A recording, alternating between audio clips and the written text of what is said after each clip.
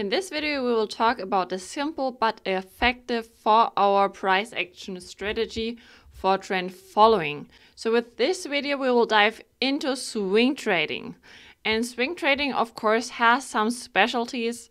It's different from trading the 1-hour chart or 50-minute chart. So from day trading to swing trading, you have to be cautious for some specialties, and we will talk about them today and how to handle the 4-hour chart best practice with this strategy. So let's go ahead and start on the chart. So we're here on the Euro-US dollar on the 4-hour chart as explained, and I've already drawn in some support and resistance levels here because we will start right away with the specialties of 4-hour charts. We usually have really clear and long trends here on this time frame.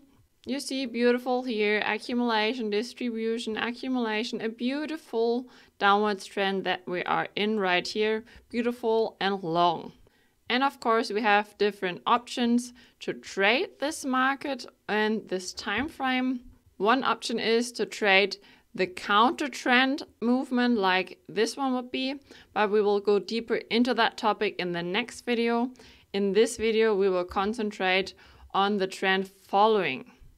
So as mentioned before, some kind of trading like the classic breakout strategy, for example, is not that well working in this time frame like in the lower ones. And there's a simple reason why. For example, if I would wait until the market breaks through the last low here and I will put my short entry here, then I should put my stop loss above here, above the last high, the last significant high. And this is already 480 pips risk. And this is a whole lot.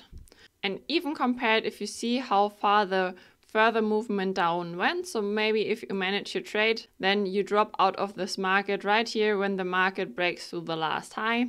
And then you have a risk-reward ratio of 0.46. So this is not really a good strategy for this market and time frame, because that's simply just too much risk and too less profit. And therefore, I will show you now what to do in order to improve your risk-reward ratio for this time frame. So you see, I've already drawn in this support and resistance area.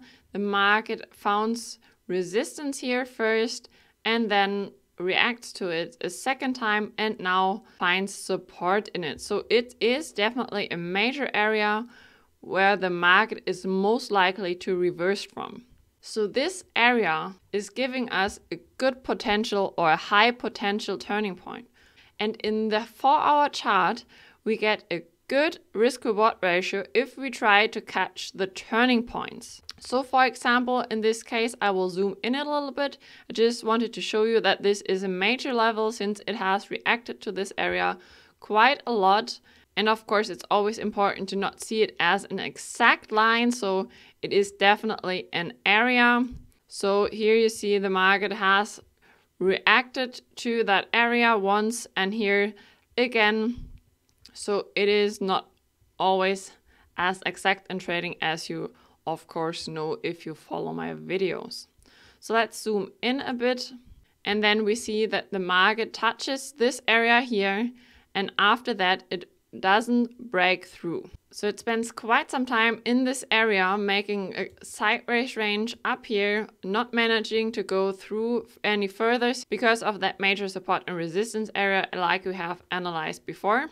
So since this is a high potential turning point because of this support and resistance area, and we get confirmation now because the market didn't manage to go through, it bounces off here with momentum first, then trying to hit again, and always not managing to go through. So all this level is a really, really strong level now. So who loves to trade breakout could use this area as an entry point as well when the market leaves this area to the bottom. And also we see here that the market pulls back from this level with momentum here with a momentum candle. So this could also be used as entry. Plus this momentum candle is also forming with the green candle before a bearish engulfing candlestick pattern.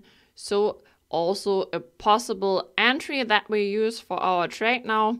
So if we put the entry here and the stop loss, of course, above the support and resistance area, leave some space in order to not get knocked out by a spike or something like that. And then, of course, if you work with targets, the first one could, of course, be the last low, and the second one a little further.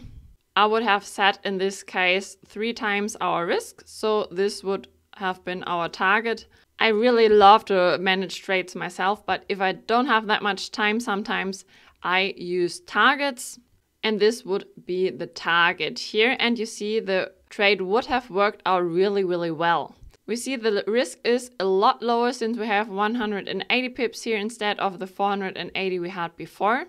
So lots of less risk, and we catch the trend movement a lot earlier, so we can make more profits with this movement. And our risk-reward ratio is from 0.48 to 3 now, so really good situation for a trade. And you see the market made its way through, but then came a little back. That's totally fine. We see here is an area where the market has spent quite some time as well, so it's not a surprise that it does this as well. So nothing to worry about. After that, the market dives deeper and then continuing its way short. And of course, hitting here our target. So let's do that real quick with a second example. I've drawn in here the support and resistance area on the bottom where the market has its last low and reacted to this area again at this point and broke through right here. And of course, it's most likely to expect that the market finds this new turning point in this area as well, since this is the major support and resistance area in this area that we are trying to trade in. So let's wait that the market comes into this area and then look for a possible trade entry. It took quite some time till the market made its way up to this area. But as analyzed before, that this is a high possibility. The market finds support here. It is bouncing off this area first time here and then coming back and testing this level again. So in this case, it is building a double top. A beautiful pattern to confirm our analysis with the support and resistance area. So confirmed here, this is a possible area for an entry. And after the market bounces off the second time, building a bearish engulfing candlestick pattern here again, this is a possible entry for us short. Of course, we place our stop loss far enough away. And then, of course, a first possible target could be right here in this area where the market has its last low. And the second target, at least, should be further down since we are still in an intact and ongoing downwards trend. But the first target also has a risk-reward ratio of 1.8, so a proper trade with high potential. So these long and clear trends on the 4-hour chart really invite for trading the turning points.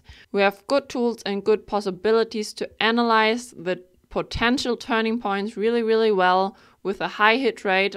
And we can use them to place our trades early, so we catch a good distance of the trending movement, and of course to keep the risk short and the risk reward ratio high. So always remember, first step is to analyze the underlying trend and of course the major support and resistance levels where the market is most likely to react to. You can also use the daily chart for help for this basic analysis, for this foundation. Sometimes it helps to make the view or get the view more clearer. And then go back to the 4-hour chart and look for confirmation of this analysis, confirmation that this is really a turning point, and then look for an entry when the market gains volume into the trending direction. Simple and effective trend trading strategy on the 4-hour chart. Try it yourself, and I would love to hear your feedback in the comments below. That's it for this video today.